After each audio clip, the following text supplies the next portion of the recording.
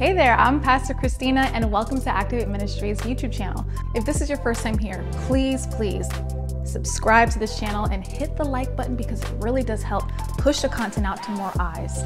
We pray that this message will empower you, ignite you on your walk with the Lord, and unearth the untapped potential that God has placed inside of each and every one of us through the power of His Holy Spirit. And if you haven't heard all that much about Jesus just yet, we pray that this message will do just that. Witness to you the love and power of Jesus. Let's activate. And welcome to those of you that are online, whether you're on YouTube, on our Facebook page, on our website, or Roku, Apple TV. We out here, y'all. We got some options. So thank you all for tuning in. You're very much a part of what we're doing here. Let us know where you're tuning in from. And if there's anything we can do, feel free to reach out. Prayer at activateministries.org. So we can keep you lifted and help you find local community if that's what you need. Amen. So one thing I want to make clear today is God is always speaking. Always speaking. Okay? And just transparent moment. Yesterday was an interesting day. And what I've learned is the more I tap into the Word of God, the more I pray, the more I spend time in His presence, the louder His voice gets. Okay? So if you're here or if you're online and you don't feel that you're hearing from God and you don't feel that you really know the voice of God, tap into His Word more. That's step one, because it's easy to identify His voice when you're already familiar with it. Amen. And so yesterday, and what happens with me is he'll speak all day long. And depending on my willingness to tap into what he's saying determines how much I'm able to receive. And it might just be a little nudge here. It might just be a little confirmation there, or it could be a literal life-changing word that he gives me. But the onus is on me to remain tapped in. And one of the times where I'm the most tapped in is when I'm fasting, because when fasting makes you sensitive, really, to everything, right? Because your flesh is yearning for something, but you're starving your flesh so that you can receive more spiritually. And so yesterday, as my wife and I, as we plan for services, we fast. But yesterday was a day, because our kids are getting to the age now where it's flag football. And there's karate, and there's school, and there's after school stuff. And it's like, hey, my wife and I can't hang out late on Friday without having to wake up early on Saturday now. I kind of want to take them out of all of this stuff. I can get my wife back on Saturday mornings, huh? But so I'm getting them ready for flag football, and I go downstairs and I'm making my tea, and I'm filling up my tea. Babe, can you grab me that? I'm sorry, I didn't plan this, but I'm filling up my tea in this tea bottle here. No, I have no. Thank you. And as I'm pouring this thing, the sound of the liquid as it fills up continues to increase in pitch. So it's like bloop bloop bloop bloop bloop bloop bloop bloop bloop bloop. Right? It does that thing. And God is like, hey, the more you fill up on me, the higher I take you.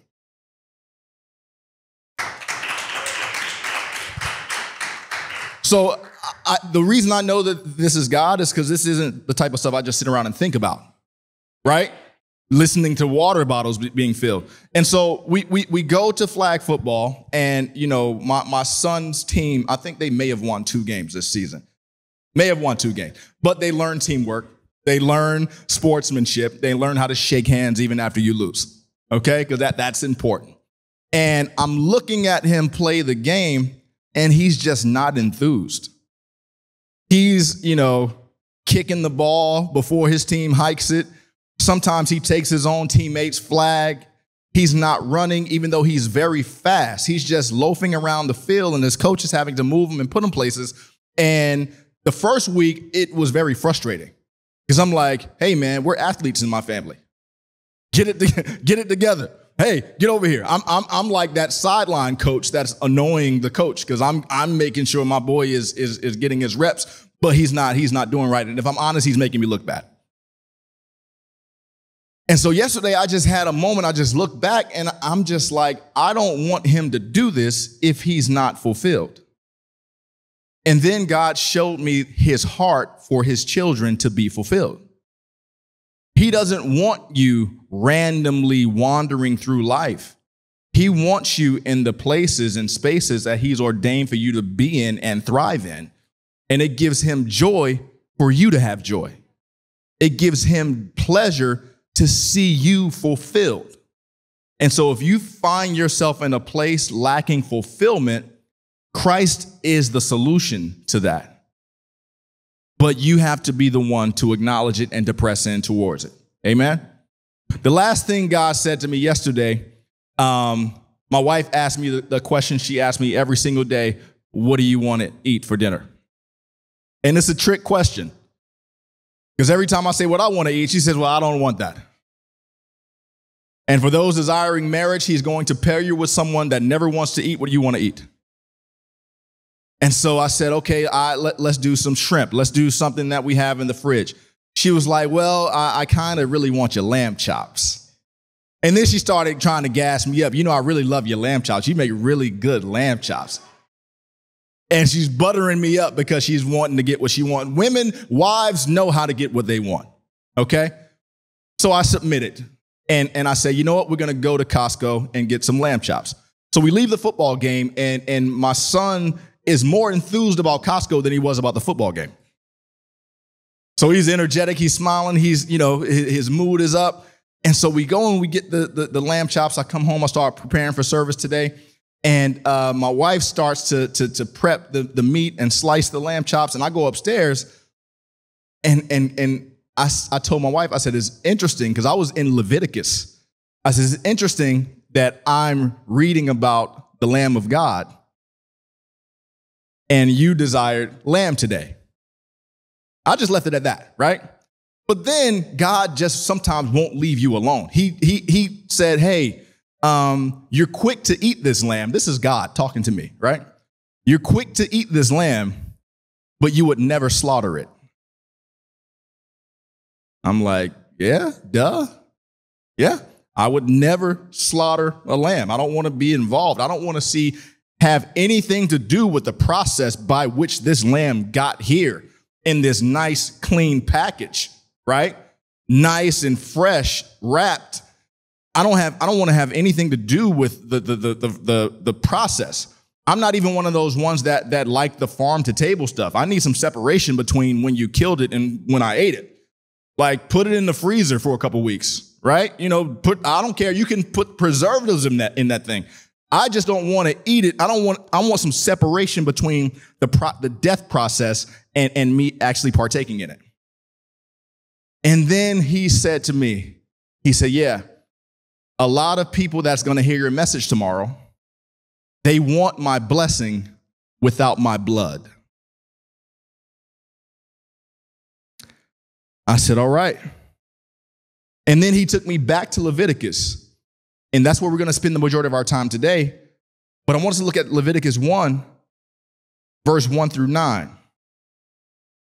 Because when he said that, I said, yeah, I actually went online and looked at lamb, and they're very cute animals, right? And then the next picture I saw was a grilled lamb chop. I said, that's the one I like right there. Like, that's cute, but that's delicious, right? And all I want to do is take this lamb from the process that is already packaged, season it, put it on the grill, and then have my wife video me cutting into it for my Instagram foodie followers. She gets annoyed doing that, but I do have food fans out here. Lamb chops are pretty good, man. So, but he showed me the deeper message behind what we're getting into today. And today's message is entitled The Cost of Covenant. The Cost of Covenant. So Leviticus 1, verse 1, New Living Translation reads as follows. It says, the Lord called to Moses from the tabernacle and said to him, give the following instructions to the people of Israel. When you present an animal as an offering to the Lord, you may take it from your herd of cattle or your flock of sheep and goats. If the animal you present as a burnt offering is from the herd, it must be a male with no defects. Bring it to the entrance of the tabernacle so you may be accepted by the Lord. Lay your hand on the animal's head, and the Lord will accept its death in your place to purify you, making you right with him. Verse 5, then slaughter the young bull in the Lord's presence, and Aaron's sons, the priests, will present the animal's blood by splattering it against all sides of the altar that stands at the entrance to the tabernacle. Then skin the animal and cut it into pieces. The sons of Aaron, the priests, will build a wood fire on the altar. They will arrange the pieces of the offering, including the head and fat, on the altar, on the wood burning on the altar. But the internal organs and the legs must first be washed with water. Then the priest will burn the entire sacrifice on the altar as a burnt offering. It is a special gift, a pleasing aroma to the Lord. The cost of covenant. Let's pray. Lord, we thank you for your word. We thank you for your love. We thank you for your intentionality in reaching us exactly where we are. So, Lord, I just pray that today you have your way. I pray that your spirit governs this entire experience, Lord God, and that you speak to every heart and mind in a way that will draw them closer to you. And Lord, I thank you that as them being drawn closer to you, the fruit of their lives will represent that which is connected to you.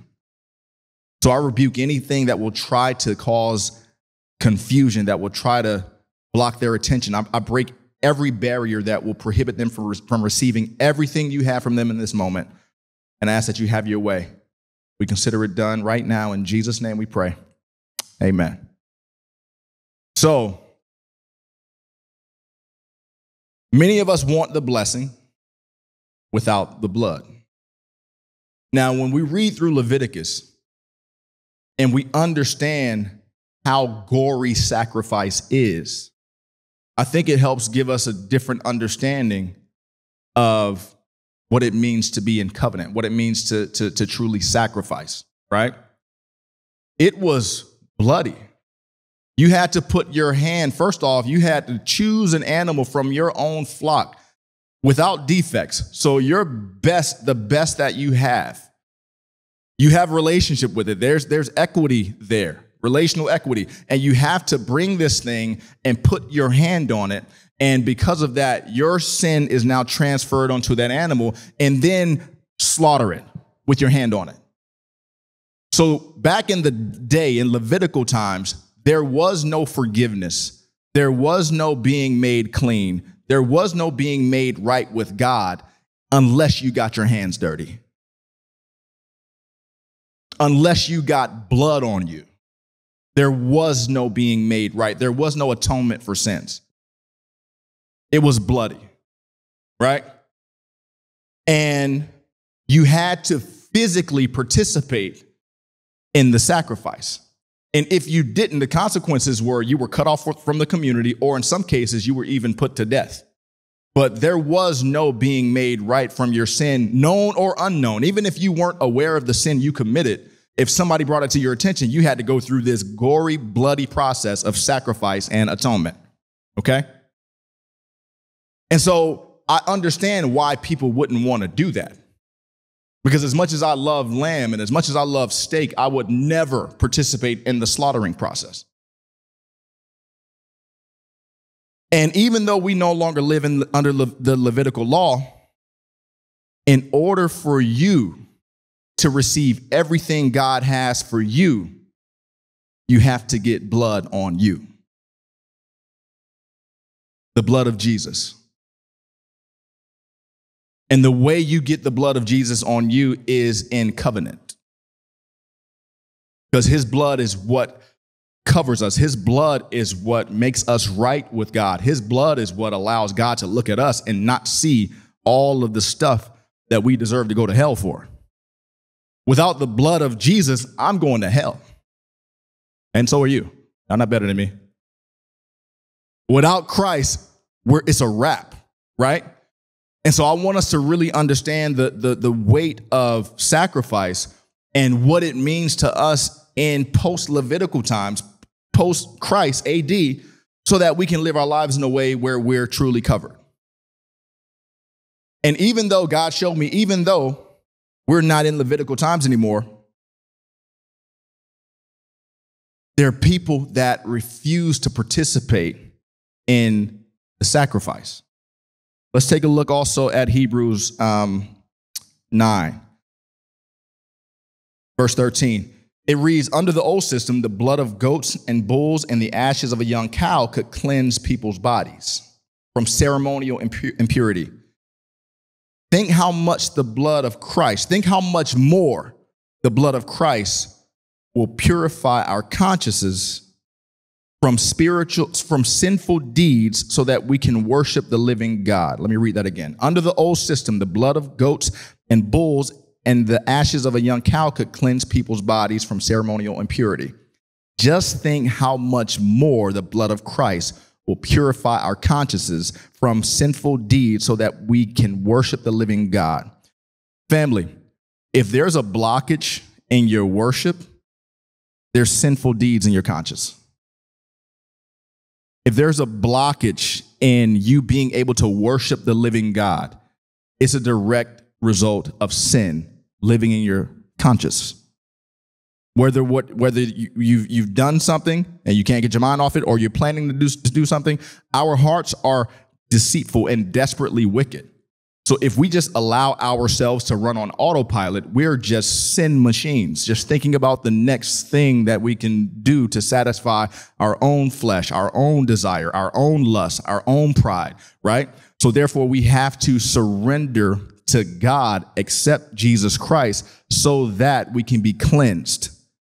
And from that cleansing, we're able to worship and have authentic, engaging experiences with God. You follow? Okay. Now, what's difficult about surrendering to Jesus is, just like in the Levitical times, you had to get close to the animal to slaughter it. You had to be in the midst, like there was no avoiding the blood, right? With Jesus, it requires intimacy. So truly walking with Jesus is not coming to church on Sunday and then living your regular unchurched life Monday through Saturday. Truly walking with Jesus is an intimate relationship and experience with him. And what happens in relationship with Jesus, the more you focus on him, the more he reveals to you about you. The more he highlights things that need to be surrendered to him. The more he points out the things that we typically try to brush under the rug, because we can't brush these things under the rug and receive and walk in true healing.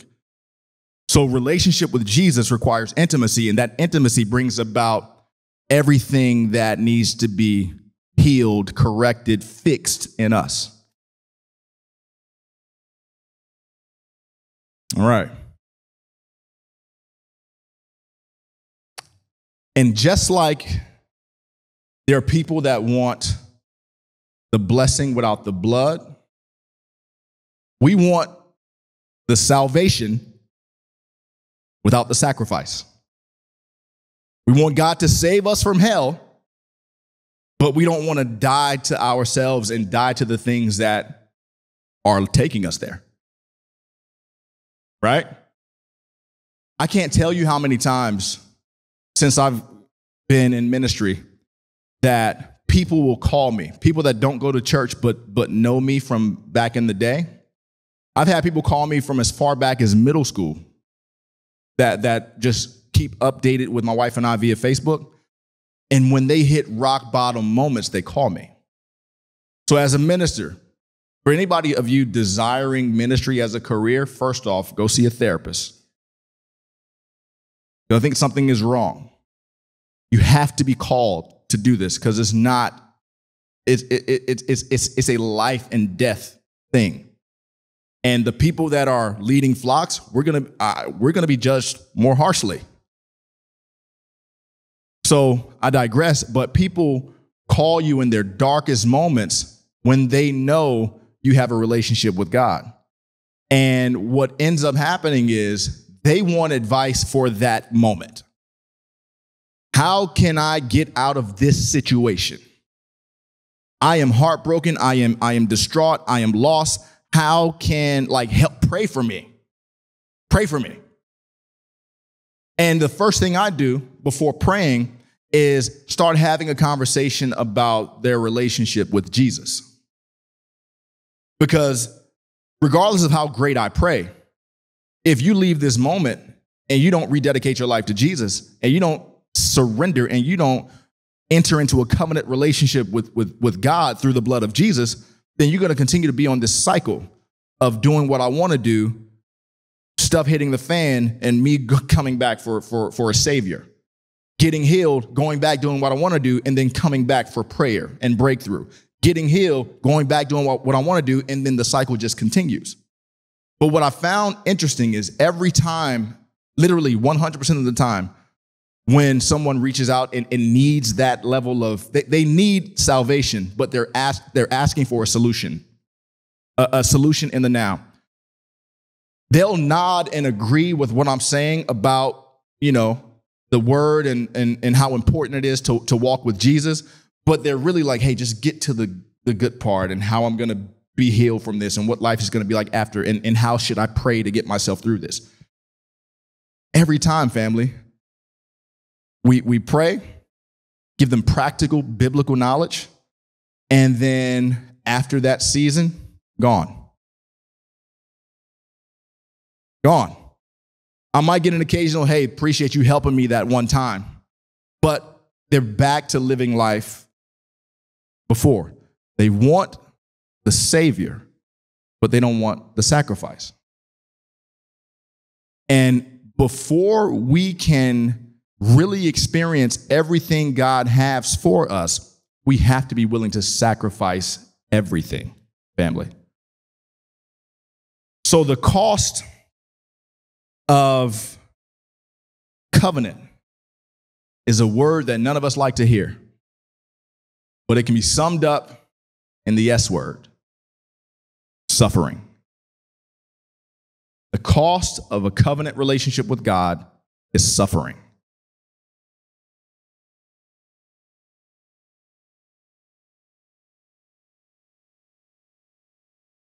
Hebrews 10:26 says, dear friends, let me go back. Romans 8:17 makes it plainly. Romans 8:17, it says, and since we are his children, we are also his heirs. In fact, together with Christ, we are heirs of God's glory. But if we are to share his glory, we must also share his what? Suffering. That's a hard word to hear because nobody says, hey, I'm ready to suffer. You don't go to church and say, hey, can you sign me up for the suffering team? Ain't no suffering ministries out here. It's all about breakthrough and healing and walking in abundance and all of this. Suffering is the cost of covenant.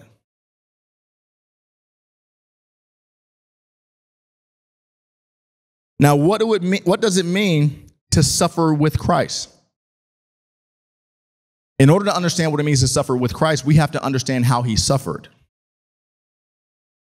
One example is found in Luke 22, where it says, he was withdrawn from them, from his disciples, Luke 22, verse 41, about a stone's throw. And he knelt down and prayed, saying, Father, if it is your will, take this cup away from me. Some translations say, take this cup of suffering away from me. This is when Jesus knew what his assignment was. He knew he was on the way to the cross to be crucified. But he's in that moment where it's like, God, I don't want to do this. If there's any other way, take this from me. What's up, London? Is that London? How you doing? Back there all quiet. If there's any other way, take this thing from me. And then the very next line, he says, nevertheless, not my will, but yours be done. Then an angel appeared to him from heaven, strengthening him. And verse 44 says, and being in agony, he prayed more earnestly. Then his sweat became like great drops of blood falling down to the ground. So to suffer with Christ is to be in agony at times. To suffer with Christ is to be in this place of a deep longing for another way. To really want God to deliver you out of this way, even though you know that it's the path. You're like, hey, God, is there another way for me to do this? To suffer with Christ is to do life knowing that he loves you, but not understanding why he's chosen this path for you. And to do it anyway. When we think of suffering in the church, in most cases, we think about just being broke. We think that suffering, that financial suffering is the worst thing possible. And that if I just had $1 million to $5 million, life would be great. We think that.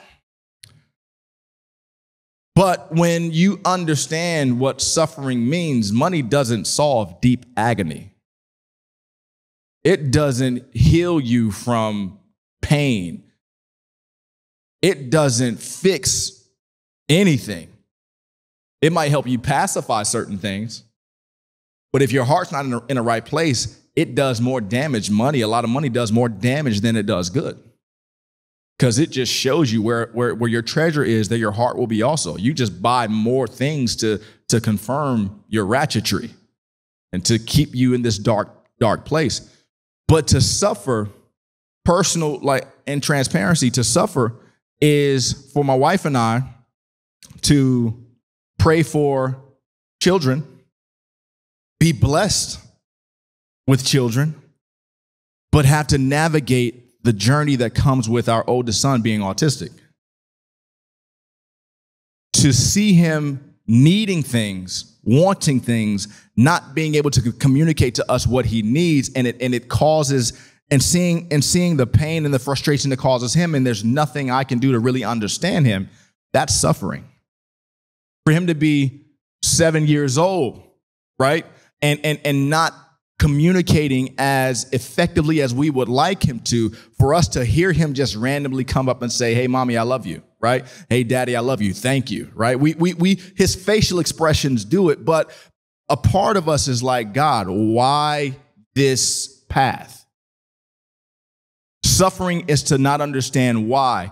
Suffering is to pray for him every day, every night, laying hands on him, saying, God, we're believing you for fluency in language. We're believing you for emotional regulation. We're believing you for no self-harming behavior. We're believing you for healthy relationships around him. Nevertheless, not my will, but yours be done. Suffering is to have nevertheless moments where you can pray for whatever it is that you want. You can be really at a place of pain and confusion and fear, and you can ask for anything. The Lord says, ask for anything in my name and I will do it, right? And when it's that scripture where it says in my name, it means in my authority. So if you ask for anything that Jesus has already authorized, he will do it. But if he hasn't authorized that thing to be made so in your life, then he won't. So suffering is to pray with good intention and say, nevertheless, if you have a different way, then we trust it. We trust you. So it's to have nevertheless moments. It's to find yourself in agony, in extreme mental, physical suffering. Mental or physical suffering. Like this isn't something that you just can take a nap and it goes away. No, you find yourself in a moment, and Jesus was sweating to the point where his sweat became like drops of blood. Some people say he was actually sweating blood. The word says his sweat became like drops of blood. Either way, he was going through it. That just shows the level of agony that he was in, and he was God in the flesh. So he knew he was in as close proximity as one could be to God and still went through this. So if he did it, for us to suffer with him is for us to do it too. We can't bail out of the suffering. It's not even possible. You can try to opt out. I tried it. We have different ways of opting out. We have our vices. We have our unhealthy relationships we tap into. We have our apps that we go to try to distract us. But walking with God and really being in covenant, the cost of that covenant is suffering. Having those moments of agony. Having those nevertheless moments, praying your heart out, but saying, God, if you have a different way, have your way.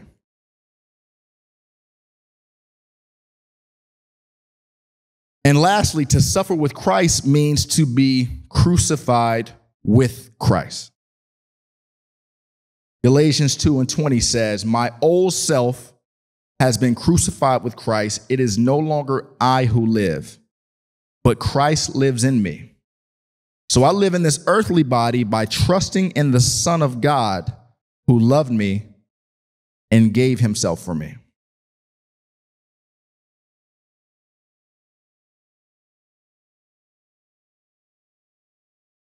My old self has been crucified. That's painful. But pain is also a part of your purpose. This ain't a big shouting service. I understand. This ain't a big hallelujah, thank you, Jesus service. But this is the stuff that we need to really internalize and understand. Therefore, when life hits you, when, not if, the challenges hit you, I don't care how young or how old you are, life is going to happen. When this happens, you're not caught off guard. You're not frantic. You're not out of your mind. It's confirming what God has already told you. And so what we want to do is know how we should navigate these things when they come up, because the enemy is going to give you an alternative. The enemy is going to resurface that person that you had the one night stand with 27 times. The enemy is going to resurface the connect that has the best weed in the city. The enemy is going to resurface the things that will keep you distracted from God, that will keep you out of close proximity of Jesus and have you just medicate, numb, and just brush everything else under the rug. So we need to know how to deal with life for real. And I don't know about you, but the Bible is my single source of truth when it comes to navigating life. So I have been crucified. My old self has been crucified with Christ. Understand that that's going to hurt. My old self was promiscuous. My old self never wanted to be married. My old self was going to be in these streets until I was mid-50s, 60s, right? My old self bought into the thing that, hey, men age like wine. So I'm just going to get better, and the younger girl's going to be attracted still. I'm out here. That's what my mindset was. And then what happens? He allows me to find myself in the lowest place I've ever been in life.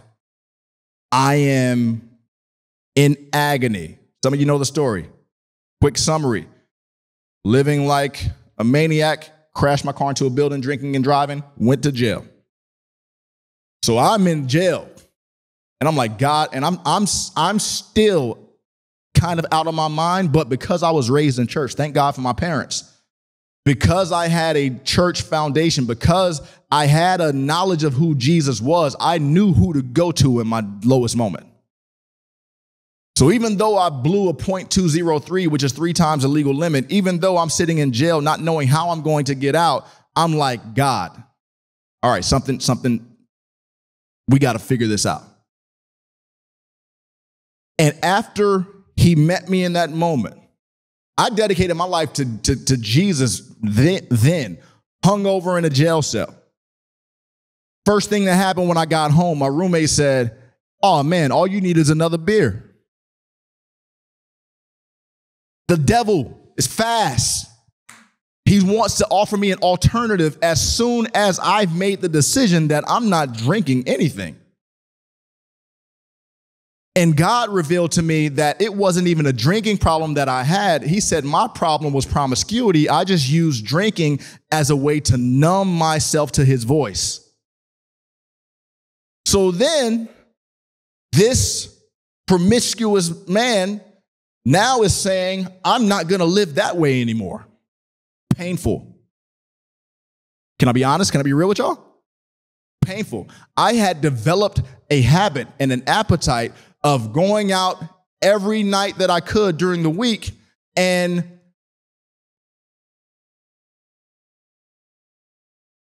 right now, I am dedicating my life to Christ and committing myself to a new way of living. And now when the text messages come through, I can't respond.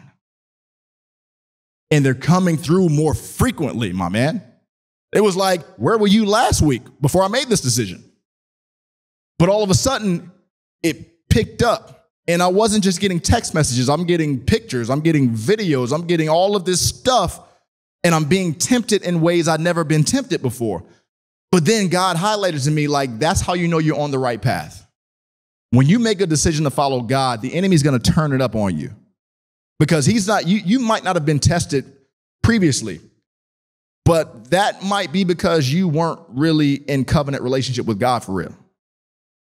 When the enemy knows that you're serious about your walk with God, he turns it up because he knows what a threat you are to his kingdom. So dying to self, having to go in public settings sober, what's that about? I've never done that before. I would drink something every single day. It was just my norm. So dying to that. Dying to people pleasing, dying to being the guy that has all the connects and going out to all the parties and the bars, knowing all the bartenders, drinking for free, dying to all of that. I don't like paying for stuff. I had free bartenders. I had to die to that. But as I died to that, God started to highlight things. He started to birth things in me that caused me to be attracted to the things he had for me. Whereas had I been numbing myself, had I met Christina in 2012, we would not be here. But having been crucified with Christ brings clarity. It allows you to see the things God has for you for what they are, right? And even though it's a painful process, we know what happened after the crucifixion. Yes, Jesus was hung on a cross. Yes, it was bloody and brutal. Yes, he was slapped, nailed to the cross, stabbed in his side, whipped, mocked. But we know on the third day, he rose. Above all of that, above all of our sin, above everything that keeps us bound. And he became that sacrificial lamb. So just like in Levitical times, how they put all of their hands on the animal and God recognized that animal's death atoning for their sins, Jesus died, and everything that is in us that causes us to miss the mark, God looks at Jesus having already paid the price for it. So I thank God that I don't live back in Levitical times, because every time we did something wrong, we would have to go and kill something. I would be bloody every day because I do stuff every day. But because of the blood of Jesus, it's already paid for. So we can walk in freedom and live in freedom and not live in fear of what's to come because of our missing the mark, because Jesus already took that. So as we crucify ourselves with Christ, we already position ourselves to be uplifted with him. Whew. Okay, I got bad news, I got good news. Which I want first? Okay, bad news. Bad news is found in Hebrews 10, verse 26. It says, "Dear friends, if we deliberately continue sinning after we have received knowledge of the truth, there is no longer any sacrifice that will cover these sins. In Levitical times, it was the animal, the bull, the goats, the herd, whatever, right? But then God came and made a new covenant. And covenant just means binding agreement, typically initiated by God. So we're in a binding agreement that Jesus died, and if we surrender and receive him as Lord and Savior, we will be saved, period. If you hear that truth, and then according to listen, this ain't me talking, this is the writer of Hebrews. If you hear that and you deliberately continue sinning after you've received the knowledge, there's no longer any sacrifice that'll cover you. There is only the terrible expectation of God's judgment and the raging fire that will consume his enemies. If you're not under the blood of Jesus, you are an enemy of God. That's tough, ain't it? Not the loving God. God wouldn't do that. That's what his word says. I'm just here to tell you what the word says. I'm not here to tell you what you want to hear all the time. There are people that tell you what you want to hear, and it causes you to justify your actions even when you know they don't align with the word of God. But if you understand that Jesus died for every mistake you make, and you then leave and continue to have recreational sin activity, right? Sin with benefits. Come on now. There's no saving you. So there's a sense of urgency for people to walk in covenant with God. We are in the last days. Life is a vapor. I'm 41, fam. Where'd that happen? I was just 21. Now my knees ache for no reason. Elbow hurts now. Life is fast. It's a vapor. So there's a sense of urgency. If you had made up in your mind previous to coming here that you were just checking a box, previous to tuning in that you were just going to check a box and hear a sermon, now you've heard the truth. If you do life after understanding the truth, there's no other covering out there. I don't care what you see on Instagram. I don't care how many crystals you got in your house. I don't care how much sage you burn. I don't care how many mediums you consult. The Bible refers to that as spiritual prostitution. It's opening up your soul to all types of stuff. You're just out here, right? Spiritual prostitution. There is one way. I am the way. I am the truth. And I am the life. No one gets to the Father except me, says Jesus. And to go through Jesus, you have to go through covenant. And to go through covenant, you have to go through suffering. Now, here's the good news, because I was called to preach the good news. 1 Peter 5:10, it says, in his kindness, God called you to share in his eternal glory by means of Christ Jesus. So after you have suffered a little while, say a little while. After you have suffered a little while, he will restore, support, strengthen you, and he will place you on a firm foundation. He will restore, support, and strengthen you, and he will place you on a firm foundation. Listen, I used to think that the promise was heaven.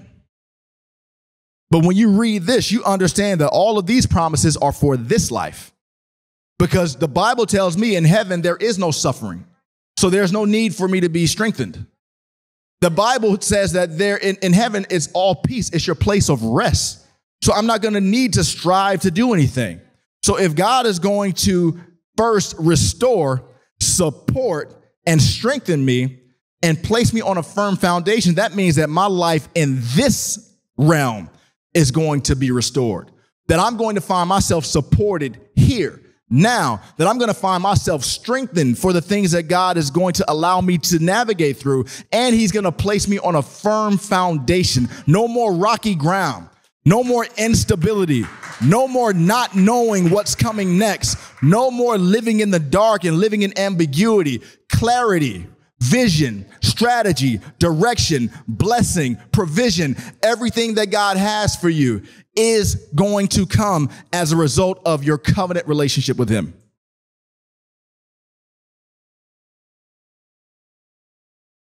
Hallelujah. Please, family, understand the words that are coming out of my mouth.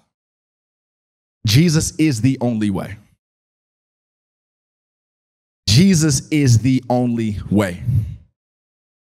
And while we are called to suffer, we're also called to share in his glory, his eternal glory. Eternity starts at your yes. It doesn't start at your death. It doesn't start when you transition to be with the Lord. Eternity has no beginning and no end. Therefore, when you accept and receive Jesus Christ as Lord and you enter into a covenant binding agreement with him, your eternal life starts at that moment. And it just continues when Jesus returns. I don't know about you, but I want to share in that glory now. As much as I'm able to share in that glory now, I want it. I want it. I need it. My life depends on it. Hey, thanks again for watching this video. Whoa, what a message, right? If this message impacted your life, please share it in the comments below, because I guarantee you, your testimony will help inspire someone else on their journey with the Lord Jesus. To find out more about this ministry and how you can partner with us, visit our website at activateministries.org. Let's activate.